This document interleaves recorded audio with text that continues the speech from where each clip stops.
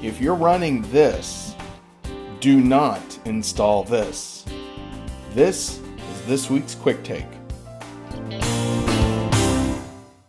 So Apple on Monday, September 15th, 2025, released macOS Tahoe 26. You're seeing it in my software update here, along with a macOS Sequoia 15.7. If you are running an older Mac using OpenCore Legacy Patcher 2.4.1 or earlier, do not install Tahoe. Now, in some of the other videos that I've created, I have mentioned that on your automatic updates, be certain that at least the first and second options, download new updates when available and install macOS updates, are deactivated or disabled. The install application updates from the App Store, that is up to you. I currently have mine disabled.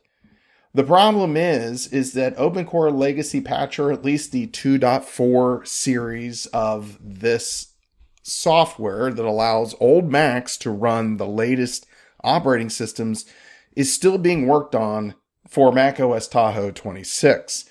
It will work, though, with the macOS Sequoia 15.7.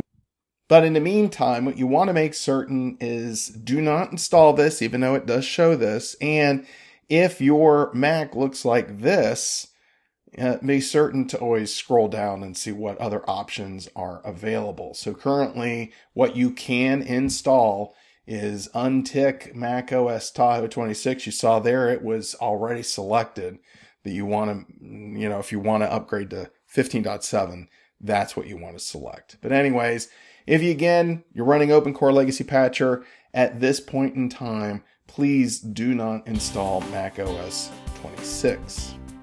In case you want to learn anything else, because I'm really a dabbler, but Mr. Macintosh, he does this for a living, and he has a great series of videos in regards to OpenCore Legacy Patcher, especially with the macOS Tahoe, and it's causing problems. So check out his channel. In the meantime, thank you for watching this week's Quick Takes.